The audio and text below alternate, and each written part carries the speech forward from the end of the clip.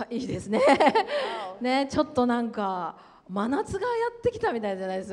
ちょっと It 暑いです seems ね。 like summer, isn't it? It's so hot today. ね、名古屋も意外に寒いからこの暖かい時期を皆さん楽しみましょ But even if we are going to get into winter, let's rejoice this season while it's still hot. う。はい。で、今日は、1時から男性が下でパワーミーティングがあって、3時から女性が、ガールズイン女性の集まりをするので、ぜひ残ってください。 So from 1 p.m. we're going to have the power meeting downstairs for the men, for the gentlemen, and upstairs we're going to have the ladies meeting from 3時。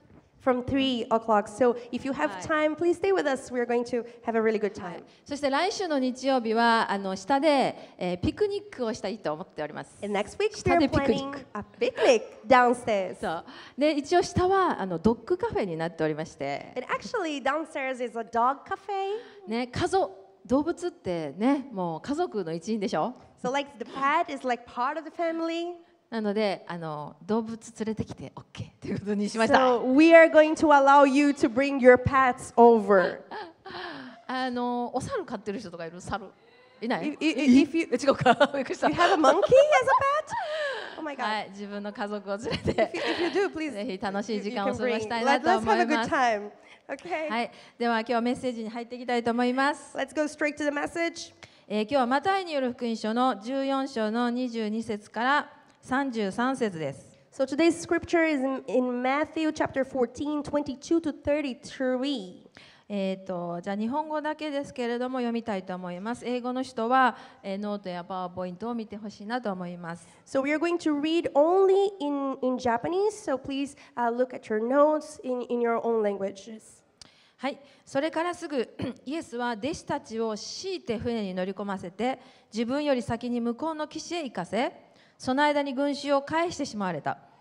群衆を返した後で祈るために一人で山にイエス様は登ります。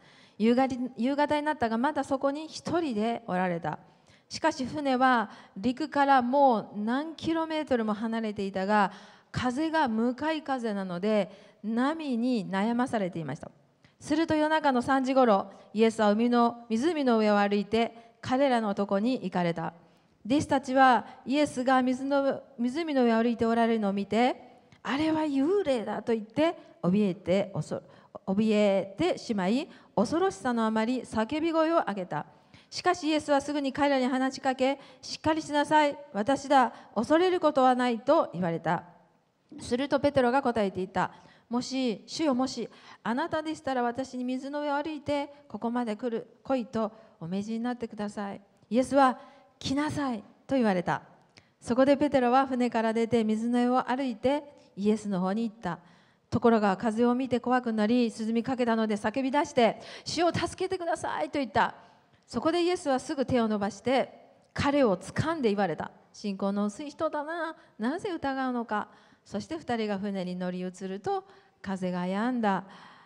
そこで船の中にいた者たちはイエスを拝んで、確かにあなたは神の子ですと言った。アーメン。Amen. アーメン。ではお祈りしたいと思いま Let's す。 pray.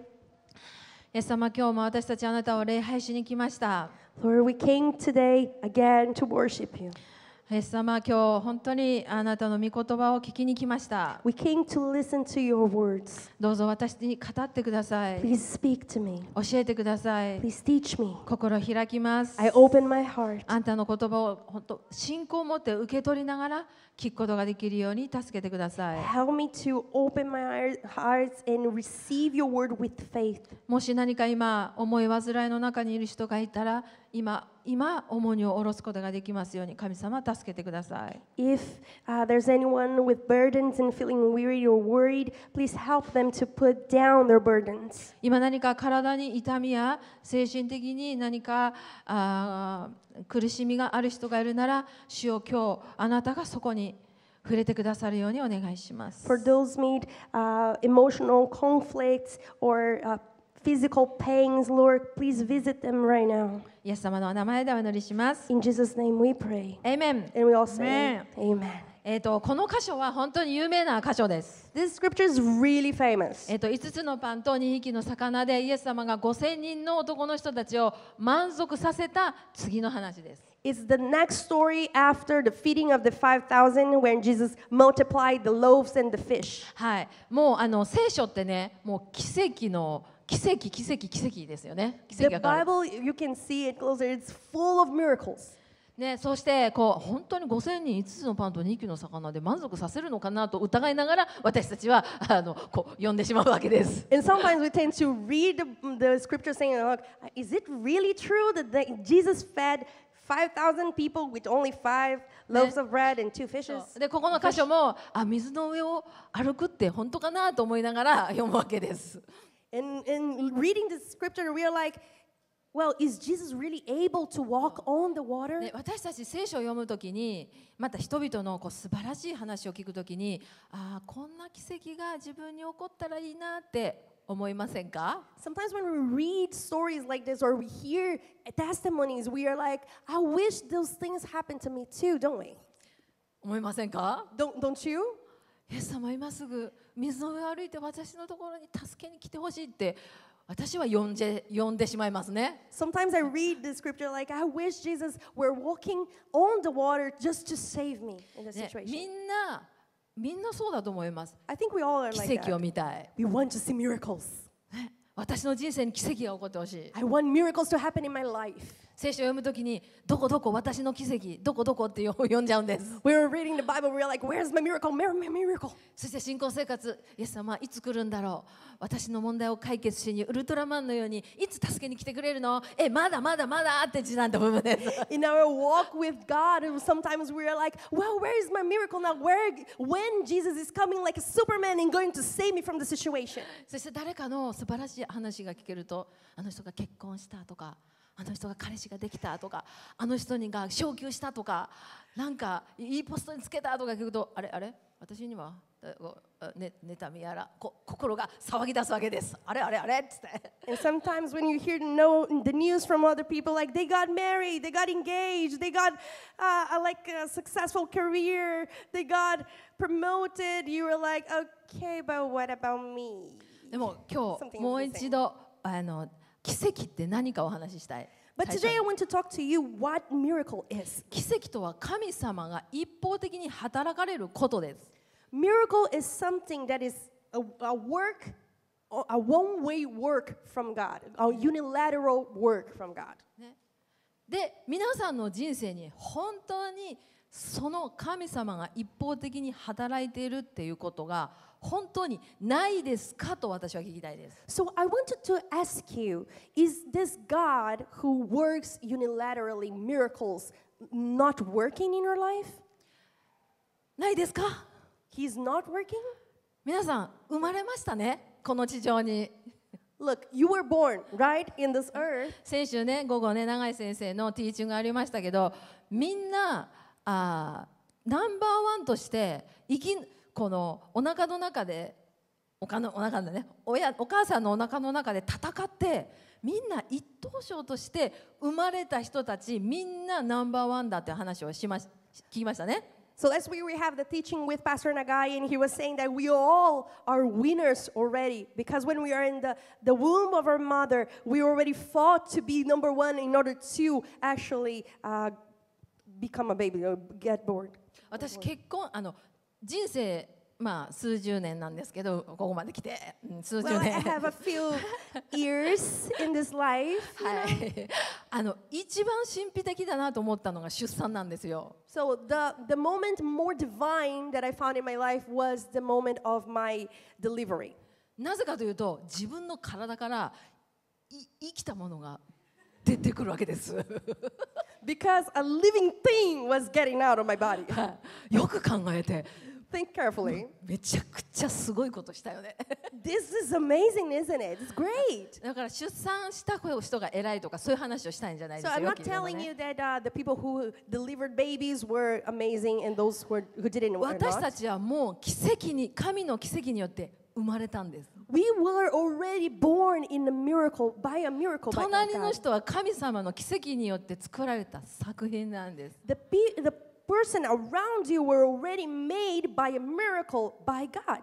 だから私はミラクルによって存在したんだってことを今日一番知らないといけないと思 So い the ます。 thing we have to know today is that we exist by a miracle. ね、隣の人今日初めてかもしれないけど、こう伝えてほしい。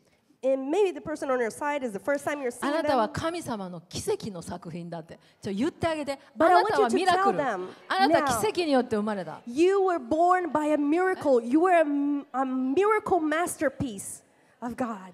私たちね、これをね、人生の中で横に置くんです。 Sometimes we kind of leave this truth じゃないです behind. か。もっと仕事を、もっと友達を、もっと綺麗に。いいよ、大事。We think like, no, I have to have a better job. I have to be more beautiful. I have to do this and that. でも It's 奇 okay, 跡を but, 忘れて付け加える言葉が考えたら私たちは本当に疲れ切ります。 but if we forget the true miracle and start only focusing on the additions, we start getting tired. あなたが生かされていることは奇跡です。 The fact you are alive is a miracle. あなたが生まれたこと奇跡です。 The fact you were born, you あ are なたが a イエス miracle. 様に出会ったことはマジで奇跡です。 The truth that you met Jesus is a miracle. ここで出会ったこと奇跡です。 To meet these people around you is a miracle. 癒しも実りも奇跡なんです。 To bear fruits is a miracle. 全 Healing. 部神様が一方的にタダでくれたんですよ。 It's all miracles given by God for free. 私たちこれをいつもかみしめ、これを人生で選んでいくなら本当に人と比べる必要がなくなってきます。 If we always focus on these things, we stop comparing ourselves to others. 他人の人生羨む必要ありません。 We don't need to envy other people's life. ね、なので私たちは本当に何にフォーカスをするのかすごく重要です、人生で。 So in life, it's really important what we focus on is really important to know. 奇跡を求めるのか、主を求めているのか。 If we're seeking the miracle or if we're seeking the miracle maker. ね、今日このペテロが水の上を歩いてイエス様が水の上を歩いてこられたこの記事から3つ教えられたいと思います。 So there's three things that I learned through this scripture that I want to share with you. 一つ目ね、 First この thing. 奇跡とか出来事、わからないこと、理解できないことを皆さん恐れないでください。 Do not be afraid of what you don't understand, the miracles, the healings and stuff. 25節にイエス様は真夜中の3時に湖の上を歩いて、弟子たちの船に行きます。 In Matthew 14:25 says, in the fourth watch of the night, he came to them walking on the sea. これね、まだまだ日が暮れてない時に弟子たちをイエス様は船に乗らないで弟子だけを船に乗り込ませて向こうに行きなさいっておっしゃるんです。 Before the dawn, Jesus asked the disciples, made the disciples to go on a boat and sail it to the other side. 私ここの記事を読むときに何のためにこの記事があるのかなってちょっと思ったんです。 Jesus was not with them, so I was wondering why is the scripture is in here? なんか強制的に弟子だけ船に乗ってイエス様は陸にいてなんでって思う。なんでって思いません？一緒に乗ってよ。Like why Jesus made them go to the other side by themselves and stayed in the land? Why was it イエス様の訓 important? 練すっごいスパルタじゃないとか思って。I was like, it's a boot camp. It's so different. でね、イエス様だからね、これからね、嵐が来るなんてね、知ってるわけですよ。 And Jesus already knew the storm was coming. そこに強いてって書いてましたよ、さっき読んだ。 And if you read here carefully, it says he made the disciples go. 行けっていう感じ。 He was like, go. 行ってこい Go! もうね、それを読むときに、イエス様マジそれちょっとスパルタちゃうって言いたくなる。We were like, Jesus is so extremely, so radical. で、弟子たちは漕ぐんです。 And then there 嵐に go 向 the かって disciples 波風 sailing, を来るときに漕ぐんです。 feeling the breeze of the sea. There go. で、夜中3時まで漕ぎ続けたわけですよ。 And they were in the sea up to the fourth watch of the その時 night. ね、皆さん思いません？なんで夜中3時までイエス様ほっとくのって。And we were like, why Jesus left them until 3 a.m. and during the night and midnight? Like, left them. そう思いません？私たちそう言うでしょ。私ほっとかんといて。I we will also feel like that 私 Jesus のこと don't 一 leave- 番関 don't 心持っ let て him 祈 leave りに me. 応えて。 Like, answer when I pray, please. I need the answer そう ASAP.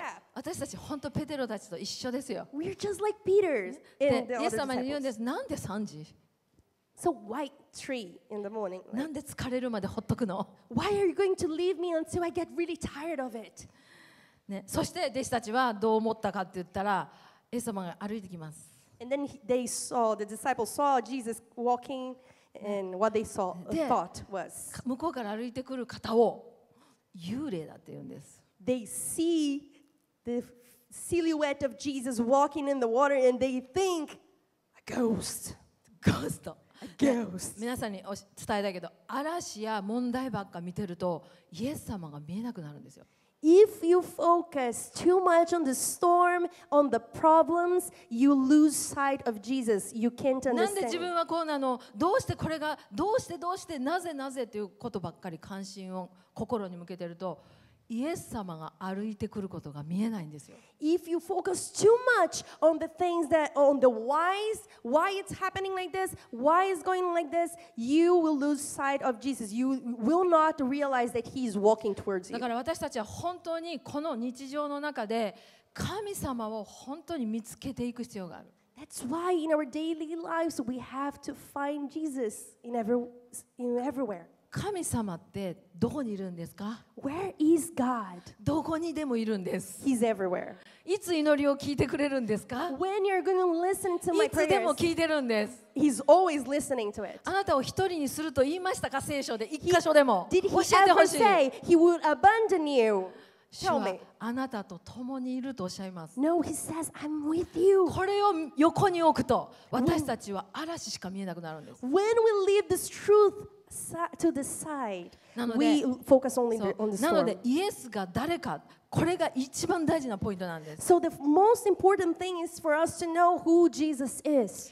ちょっと話はずれるんですけど、 It's going to be a little 病 side story. 院行くの嫌いな人います？ Is there anyone here who hates hospital, hates going to the いや hospital? 結構いるよね。 We all, many. ね、病院行ったら悪いところが見つかるから病院嫌いじゃない？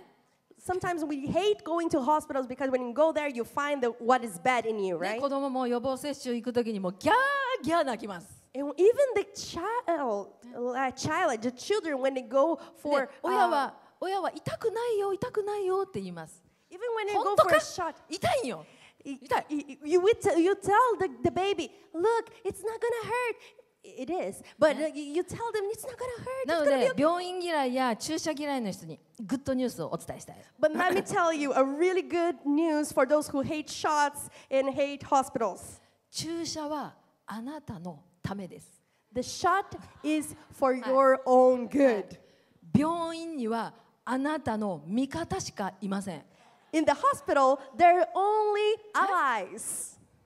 怖いじゃあ病院がそう聞いた We're ら。 so scary, right? It's so scary, the hospitals. ね、先生がどのこうの注射が怖い、手術が怖いって分かる。私も2回手術してるから。 The doctor is scary, like the shots, we don't want to have shots or get operated. But you know, I got operated 2 times. ね、でも母親が看護師だったから私にとって病院はもういつもすごい行きたい場所だった小さい時から母親がいるから。 Because my mom was a nurse, the hospital was a place I always loved to go.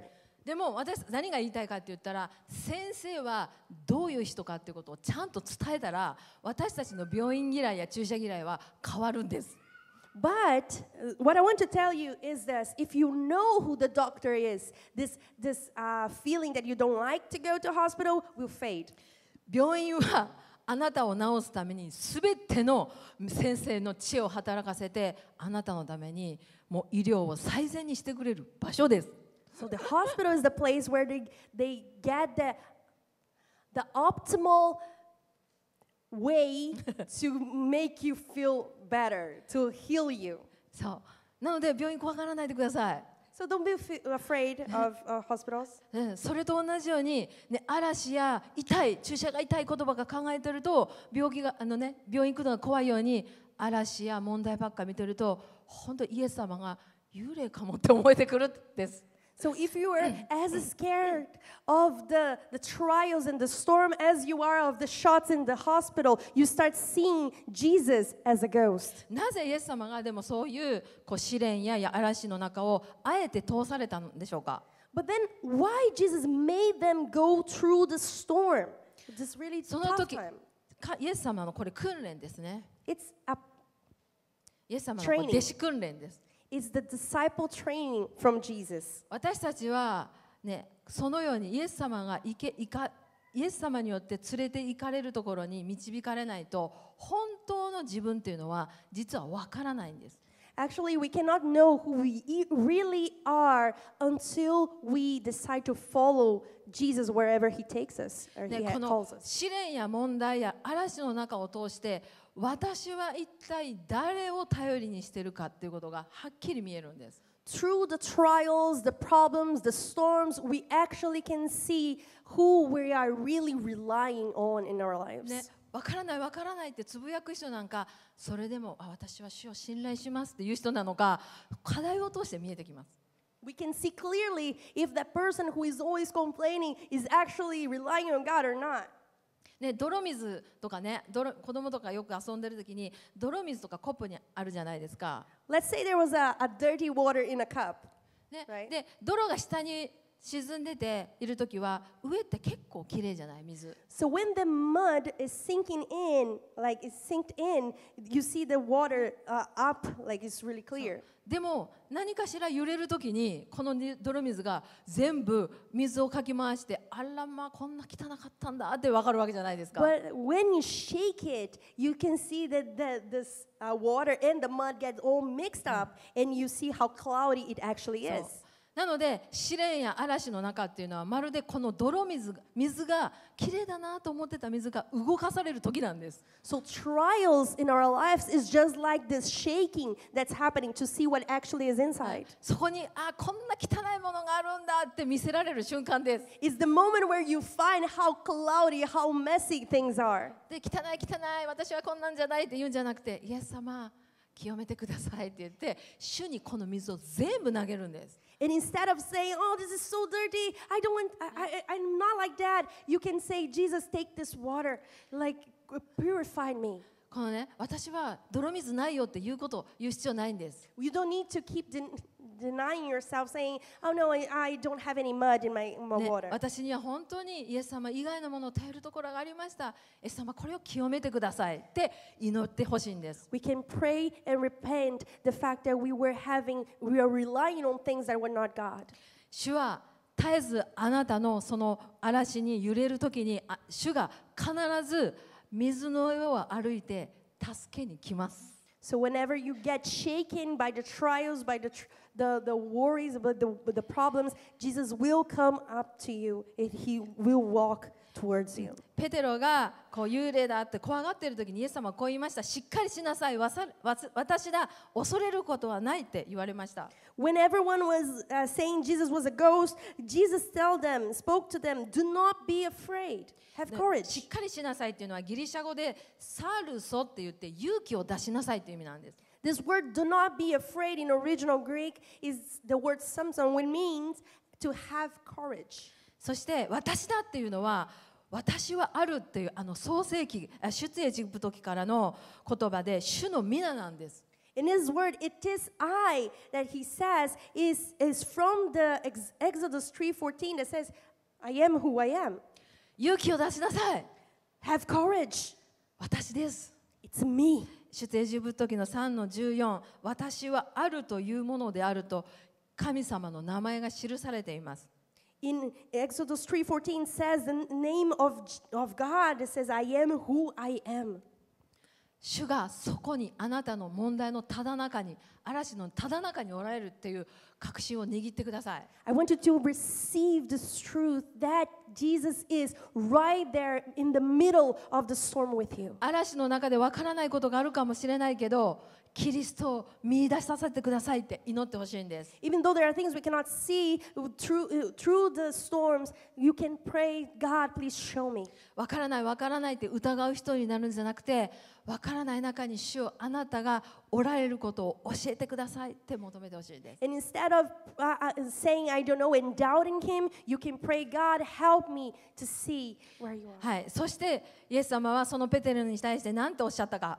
And what Jesus said to this Peter, 2つ目、来なさいとおっしゃいました。 second point, come, 来なさい。 come. この言葉いいですね。 So nice, isn't it? 皆さん、今日あなたをイエス様は同じことを言ってらっしゃいますよ。 Jesus is saying to you the same thing right 私 now. のところに来なさい。 Come to me. 私のところに来なさい。 Come to me. 28節、ペテロが言いました。もしあなたでしたら私に水の上を歩いて来てください。イエスは言われた。来なさい。そしてペテロは船から出て水の上を歩いてイエスの方に歩いていった。Matthew 14:28 and 29, and Peter answered him, Lord, if it's you, command me to come to you on the water. He said, come. So Peter got out of the boat and walked on the water and came to Jesus. まだね、この時ね、ペテロはイエス様か幽霊かがまだわからないんだと思うんですよ。 Right this どっちか moment, 怪しい。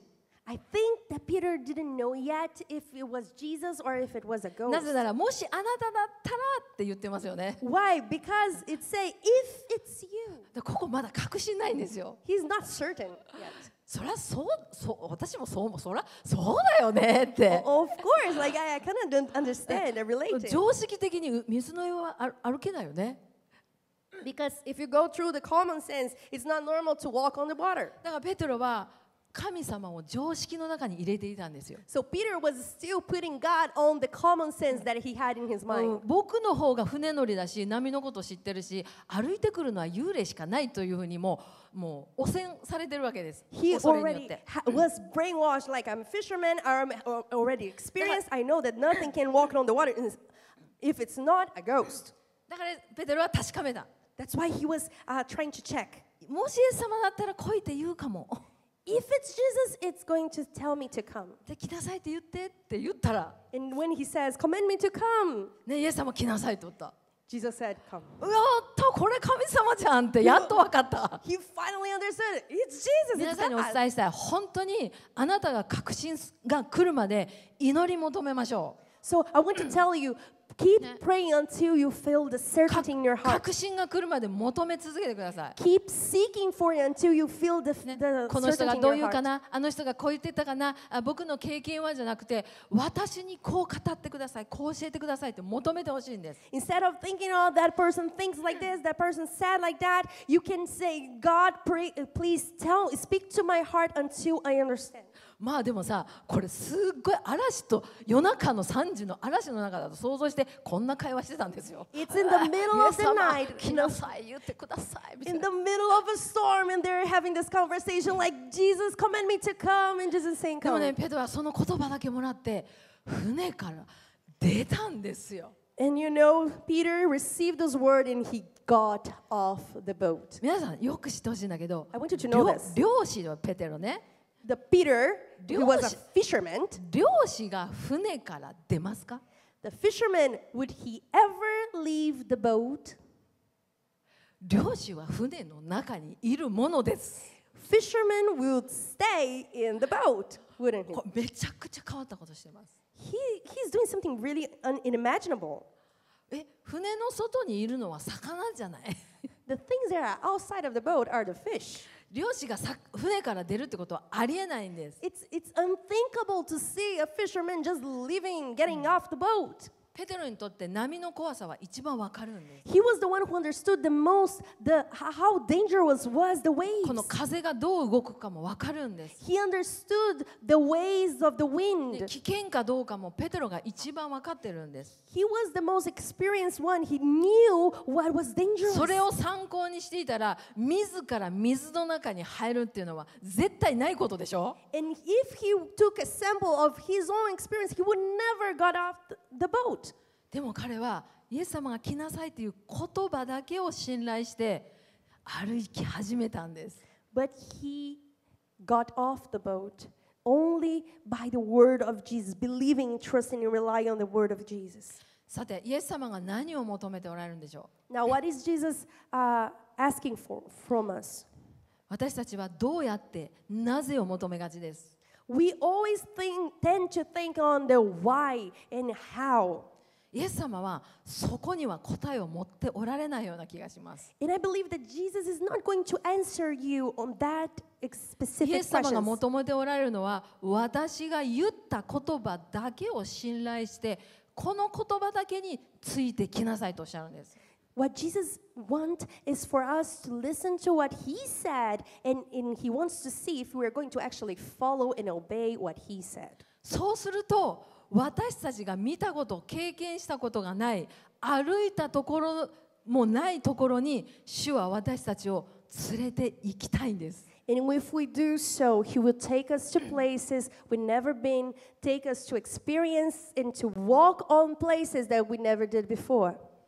皆さんにとって、私たちにとってね、船のような安全な場所に私たちはいたいと思います。We all want to stay in the safety place, which is the boat. 安全な船、皆さん持ってるでしょ。 We all have like the safe boat. ね、多分たくさんの荷物が乗ってると思います。 Maybe there's a lot of stuff in this boat. 必要なもの、必要じゃないものもいっぱい乗ってるように思い Maybe ま in this boat there's a lot of things that you don't even need. す。それはある人にとったら、私の経験が自分の安全な船かもしれない。 Maybe your safe boat is your experience. あなたのこの一般常識があなたの安全な船かもしれない。 Maybe your common sense. あなたのいる場所が安全な場所だったら、主が今日おっしゃいます。 Maybe if you are in the safe space in your life right now, God is speaking to you. 私の声を聞いて、私のところに、ね、船を出てきなさいって。 Get out of the boat and come following my voice. でも、ペテロ歩き出した後、どうなりました？ But what happened then after Peter just got off the boat? イエス様のところまで歩けましたか？ Was he able to finish the walk towards Jesus? ブツブツブツブツブツブ He started to sing it. 沈みます。He started to sing. ネタしっかり持ってるよね、ペテロ It's ね。 written here like clearly. He started to もう sing. めっちゃ美味しいとこ持ってるなと思うね。 It's like, oh, thank God for living も this し in the ね、この Bible. ままペテロが、水をパパパパ歩いてない、イエス様とか言ったらね、私たちね、そりゃ無理やわって思うのよね。If he was able to finish the walk towards Jesus and just lift it there, we would be like, oh, that would be で impossible も for ペテロ me. が信仰を持って一歩踏み出したけど、もう一回嵐や波を見て怖くなって沈んだっていうところに、私はもうペテロありがとうと思うわけです。 So when Peter started the first step in faith and then he started sinking in, I was like, thank you, Peter, for living this. In the もう Bible. 友達、 We're just friends, 本当 besties, 私と一緒。 same as 一緒ぐらい me, じゃないけど、 like the same as me. ね、人は、ね、一歩信仰を持って踏み出しても、この沈んだっていうことにフォーカスするんです。 Sometimes even though we started our first step in faith, when we start sinking, we focus too much on the sinking part. なんか大胆にやるとか言ってるけど、もうやってないじゃん、やめたじゃんとかね。Like when you started doing something and in the middle of the way you stopped, and ね the people were like, 信 oh, 仰を you 持って一 stopped. 歩踏み出したけど沈んだじゃん。You started it so well, but then you started sinking in. 助けてもらえないような弱い人なのみたいな。 You're so weak, no one is going to help you. でもイエス様はどうしましたか、ペテロ But を。what Jesus did to Peter? 沈んだかってしません。 You sinked in. 信仰が薄いねって主は教えます。あなたの信仰薄いよって教えます。 He taught him, oh, you of a little faith. でもイエス様はどうします？彼の手を取って引き上げました。 But what did Jesus do? He reached out his hand and took hold of him. そしてマタイの16の18、こうペテロにこう言います。私はこの岩の上に私の教会を建てます。黄泉の門もそれに打ち勝つことはできませんと、ペテロをそのような人だとおっしゃってくださった。Matthew 16:18 says that I tell you, you are Peter, and on this rock I will build my church, and the gates of hell shall not prevail against it. イエス様は失敗のない人を求めておられるのではないです。Jesus is not looking for flawless people. ね、完全に理解できる人を求めておられるのではないです。 He's not looking for people who can understand it all, who knows it all. 来なさいという言葉を信頼してこう船から出る人を求めておられるんです。 He's looking for people who will get off the boat after listening and hearing the voice of Jesus and will just obey it. そしてあなたの上に教会を主は建てるとおっしゃいます。And he's saying, on this rock, I'll build my church. 皆さん、だから失敗とかを恐れることは必要ないというのはここの理由があるんです。So that's the reason why we don't need to fear and to be afraid of failures or the risks. そして主はこうおっしゃいます。そこから出てきなさいとおっしゃる。船から出てきなさい。Get out of the boat. イエス様はこの、ね、船に乗り込ましたときに嵐や波があることはもうご存知でした。When Jesus made them go in the boat, he already knew that this storm was going to happen. ね、でもペテロや弟子たちがイエス様はあえてそこに送り出したということは本当に私だけを見ることを主は何度もこのことを通して教えたかったんだと思います。But I believe that through this passage, Jesus really wanted them to focus on him. ね、船から皆さん出るということは勇気がいることです。It's really bold to get off the boat, get out of the boat. ね、慣れた住まい、慣れた環境から出るということは本当に何があるかわからないから怖いことです。To leave the place of the familiar and go into a place of the unknown is scary. あなたの慣れた考え方から出ることには勇気がいると思います。To let go of the mindset you had before for a long time is that difficult.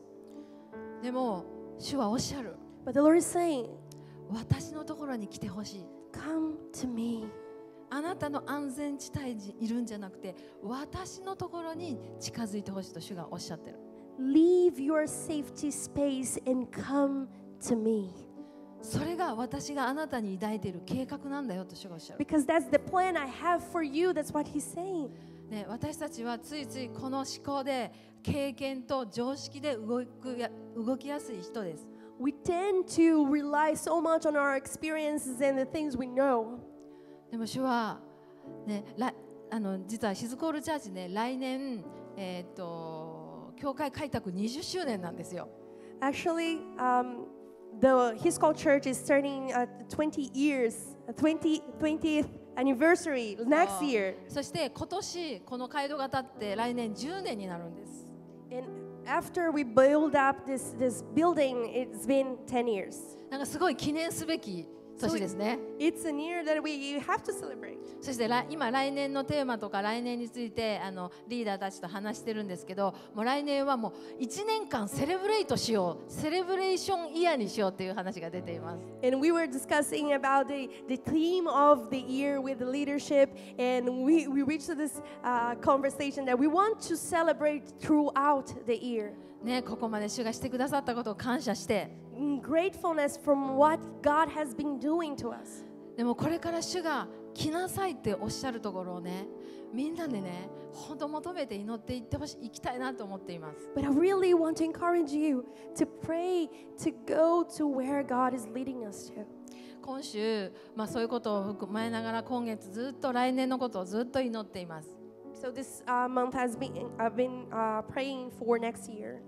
それでなんか自分の感情とか経験から来年を見るんじゃなくて、本当に主が来なさい、主がおっしゃることを来年にもっと近づけていきたいなってずっと考えて祈ってたんですね。And in my mind, I was always thinking that I don't want to rely on my own experience and see my future year with through my own experience eyes. それで先週日曜日永井先生がね、魚を捕らえる150ね、3匹次4匹目にヒズコールはね捕らえていくんだって話をされましたけど、すごい励まされました。And last week, Pastor Nagai came and he preached about the fishing of the 153 fishes, and he was saying like, let's go and reach for the 154 fish. で本当励まされて、そして次の日あるカフェに行ってコーヒー飲んでたら、そのカフェの川に魚がね、川なのにめちゃくちゃぴょんぴょんぴょんぴょん跳ねてる川があっちの方にあるんです。行ってみてください。I was really encouraged by this word, and during that week I went to a cafe where there was a river, and in this river there was so many fish, but they were like just jumping, like so many fish there. 私魚釣り好きなんですよ。 And actually, I like fishing.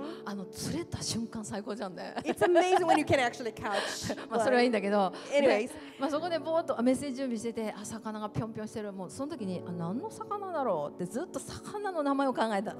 And then I was like, I was preparing the message, and I was all the time like looking at the fish, and I was like, what was the name of the fish again? Like, I was trying to remember it. そして次の日にもう一回ちょっとある場所に行ったら、また川が流れてて魚がこういっぱい泳いでるところに行ったんですよ。 And then the next day I went to another place. There was a river again, and when I saw the river, there was so many fish again. でまたこれは何の魚だろう And って I was like, what fish is this? その時に主がねノックしてくれた私の心を。 This passage was like knocking in my heart the whole week. 収穫ですよって。 It's time for マジ the harvest. 収穫ですよ。 It's time for the その harvest. 時に And I was like, なんかあんまり心が躍らなかったんですよ。 my heart was not really jumping in ま joy. るでペテロです。 That time. 本当怖くなった。 Just like Peter, I was scared. いやこの収穫大丈夫？抱えられる？網破れんって言ったけど破れるかもとか。Am I going to be okay? Is my net going to be secure? Is really I going to be able to fish all those fish? イエス様恐れてます。 I was scared. I これ wasn't. 主がこう語ってに私に個人的に2回語りましたよね。でもう1回教えてほしい。もう1回語ってほしい。明日って言って昨日おとついかな3日目迎えたんです。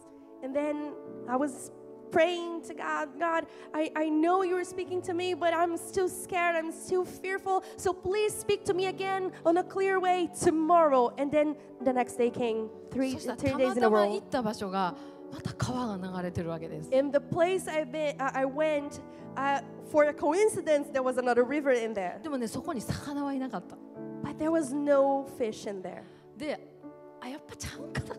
And I was like, oh, maybe it was a misunderstanding. で、なんかもうメッセージ準備しながらイエス様3回目同じこと語る予定で私は来ましたけど語ってくれる予定でいましたけどあれ魚いませんけどつって So he was like, I was like praying, and there was no fish. And I was like, well, I came here with a plan to hear your voice again about this matter. And well, there's no fish in this.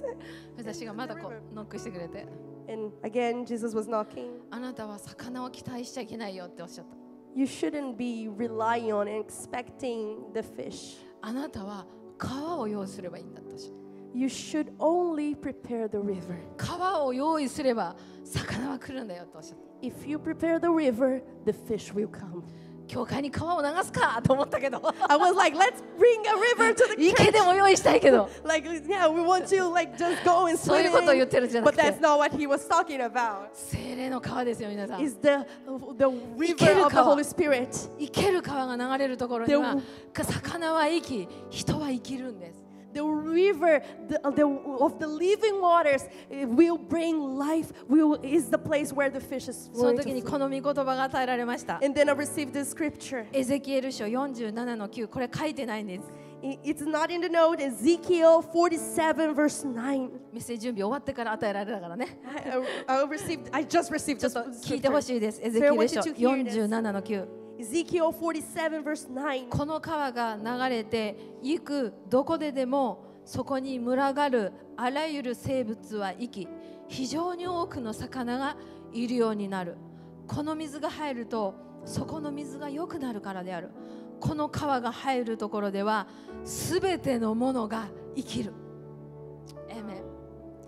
And wherever the river goes, every living creature that swarms will live, and there will be very many fish.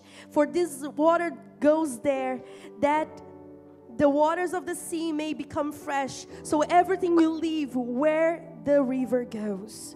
Amen. Amen. 皆さん、聖霊様を求めてほしいんです。I want you to seek for the Holy Spirit. 生ける水を与えてくれるイエス様を求めてほしいんです。Seek for Jesus who can give you the living waters. それを与えていくなら人は生きるんです。If you just give it away, people will leave. それが流れる教会では魚は寄ってくるんです。 In a church where this river flows, the fish will come. そしてそれはもうすでに起こっています。 And it's already happening. 実はこの間一人の女性が証ししに来てくれました。 Actually, the other day, a woman came to me with a testimony. ある女性が1年前から胸にしこりがあって、それがどんどん大きくなってきていて、 There was a woman, she had a problem in her breast. それで外国の方なので日本語が喋らなくて、日本の病院に行くのが不安でずっと祈ってた。 And because she was a foreigner, she couldn't go to the Japanese doctor and understand them, so she was only praying for it. ずっと祈ってた。 Only praying. そして先週の日曜日、 And last Sunday, ここにこんな大きいしこりがあったのにもうないんですって。 she said to me, I had this like a tumor thing in my breast. イエス様に拍手しましょうよ。 And now it's done. It's gone. Jesus healed me. 生ける水が流れるところで癒しが起こるんです。 Whenever the waters of the 私 living たちの waters 力は goes, 何一ついらないんです。 there's miracles go. 私たちの熱心さすらいらないんです。 It's not up to us or what we can 私たちの do. 清さもいらない、実は。 Doesn't even need our ね、 own 清くなっても purity 次の日また罪を犯すから。 because we are always going to sin. イエス様は命ある水の中に働いて私たちを癒し清め強めるんです。 He heals and works and purifies us when we are だから sinking in this living water. 自分の常識という船から出ようよ。 That's why we have to leave the boat 自 of our 分の common 分かっ sense. てるっていう経験から出ましょうよ。 We have to leave the boat of our own experience, of our I know it all. 誰かが行くとこについていくんじゃなくて、 Not following someone, イエス様が行ってほしい、おいでっていうところにみんなで一つになってついていきましょうよ。 but going and following Him wherever He is お calling 祈 us りしたい to. と思います。立ち上がっ Let's てくださ pray. い。 Please stand up at your feet. 皆さんでしばらく祈りましょう。 Let's それ have ぞ a れ moment to pray. それぞれが祈ってください。 Please have a moment to pray with your own words. 自分の船は何なんだろうって祈ってください。 What is the boat in my life, Jesus? You can pray for it. 私は一体奇跡を求めているのか、イエス様を求めているのか、祈ってみてください。 Am I looking for the miracles or for the looking after, like going after the miracle maker?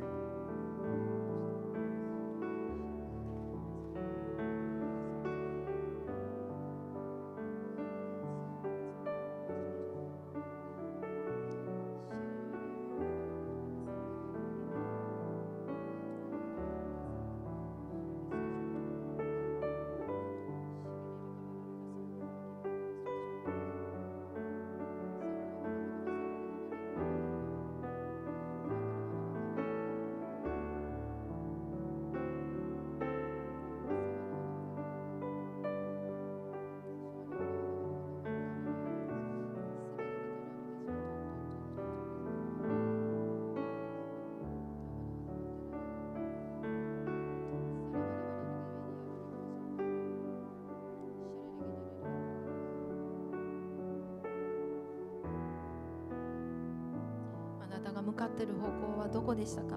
What is the direction you're going to? イエス様の方向でしたか？ Are you walking towards Jesus?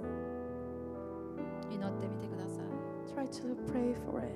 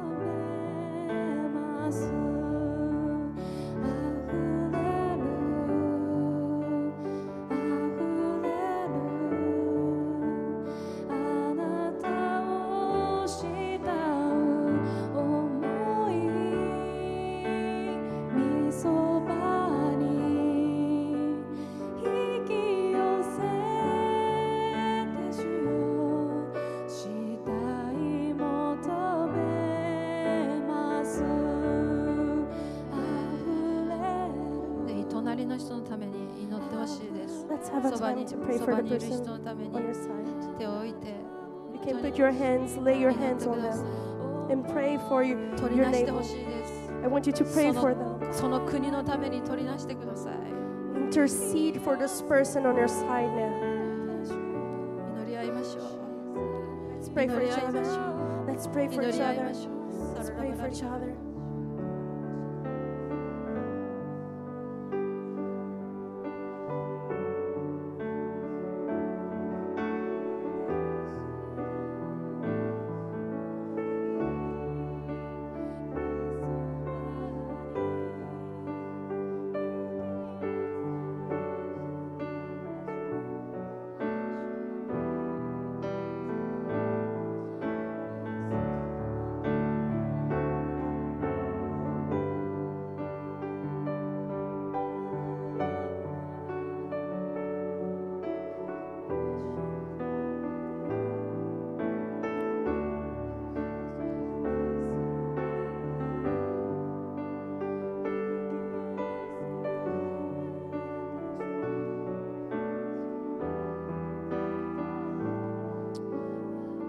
祈ります And pray. 今何か一歩船から出ることに恐れている人が、いたら祈りましょ If you are fearful of leaving the boat now, I want to pray with う you. 心のフォーカスが嵐や波に向いています Maybe the focus of my heart is in the storm. 慣れ親しんだ船から出るのはイエス様怖いです I'm afraid to leave the things I'm familiar with.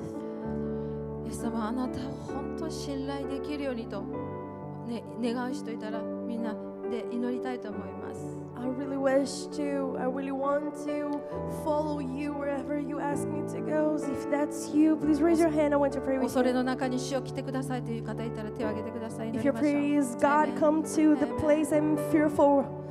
Please raise your hand. I 主を want to ど pray うぞ with you. 今私の恐れに来てください Lord, come to my place of fear right now. 私の心が嵐や波からイエス様に向きますように May my heart turn away from the storm and あなたが come to you. あなたが私の手を握り引き上げる方だというこの確信を持つことができますように May I have the certainty that you will reach out your hand to me and pull me up from the 一 situation. 歩踏み出す勇気をください Give me the courage to just 主 take の the 皆 first によって一歩踏み出すことができますよ to うに take the first step in faith. イエス様の皆によって祈り In ます Jesus' name we pray. ね今日も一つ教えてください Let me ask another こ question. の共におられる主を信じたい If you want to believe in the God who are with 私 you, を愛して作った方を信じたい who is with you all the time, and the one who created you. 私もこの奇跡の主と出会いたいという方いたら教えてください祈りましょう If you want to have an encounter with this God of miracles, please raise your hand. I want to pray with you. お祈りしますイエス様今日も救いをありがとう Lord, thank you for the salvation. あなたが私を奇跡によって生み出してくださったことありがとうござい Thank ま you す for making us 私た born ちはもうすでに奇跡の中を歩んでいます in miracle, Lord. Thank you. We are already walking in the イエ miracles. ス様あなたと顔と顔と合わすような近い関係にもっと入っていくことができるように助けてください May we be able to go into this relationship where we can see you face to あな face. たの方向に歩いていきます May we look up to you, Jesus. 導いてくださ In い Jesus' name I イ pray. エス様のお名前によってお祈 In りし Jesus' ます name we pray. アメン Amen イエス様に拍手しましょう A round of applause to Jesus. では宣言文を読んで終わっていきたいと思います。みんなで Lastly, 告白して祈り we'll ましょう。 read the declaration じゃあ日本語から3、はい in。Japanese first. イエス様、私を愛してくれてありがとう。私の心に入ってきてください。私の人生を導いてください。イエスは私の主です。In English, Dear Jesus, thank you for loving me, coming to my heart, and lead my life. Jesus is my Lord. Amen. Amen. じゃあ最後にもう一回だけ祈らせてください。 Let me pray for 皆 you. さん、イエス様に手を挙げましょ Let's rely on う。 Jesus. イエス様、 Jesus, 私たちはあなたが必要です。 we need you. あなたの言葉が必要です。 We need your word. あなたの臨在が必要です。 We need your presence. 今週、私たちここから出ていきます。 During this week, we will leave this church. あなたと一緒に送り出されていきます。 We will be sent out with you. イエス様の愛と May we be able to, 神の恵みと in the middle of your 聖霊 love との交わりが一人一人にありますように。 and mercy in relation in fellowship with the Holy Spirit to be with us 私たちを必要なところに、必要な人に使わせてください。 and use us to the people who need イエス us. 様のお名前によって祈ります。 In Jesus' name I pray. エイメン。 And we all say イエス様に amen. 握手しましょ Glory う to。God.